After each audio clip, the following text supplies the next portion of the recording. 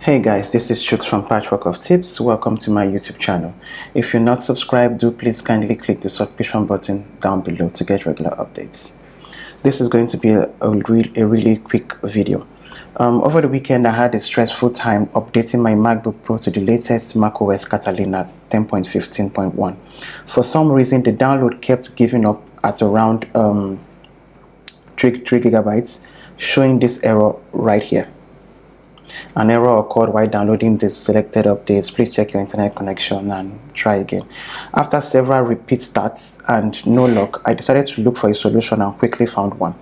To get around this, it is best to do a direct download of the update from Apple servers by going to their download page.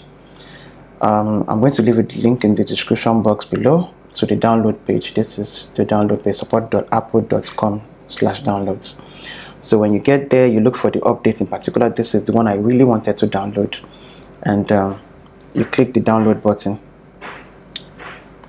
So once you click the download button and the download starts, it's going to take a while, and the download starts, and you just wait for it to kind of like complete.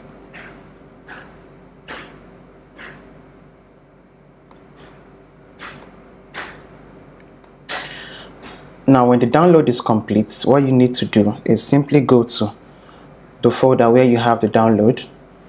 This is the download here. You double click on it. It's going to take a while to like open and run and all that. Okay, you have this. You double click on this as well.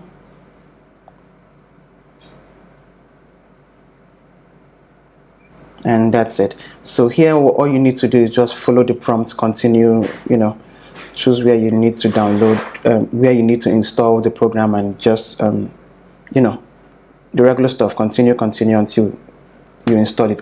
I've already installed the update on my system already. I'm just showing you guys as in what you need to do. By the time you're done, the software would tell you that it needs to restart. Just click on that. The system automatically restarts, and that's it. That's basically all there is to it. Now remember, if you're going to do an OS update, it's always best to make sure that your system is connected to a power supply. If it's not connected to a power supply, please do not proceed. Make sure you're connected to a power supply, then proceed with the update, and the update should run just fine.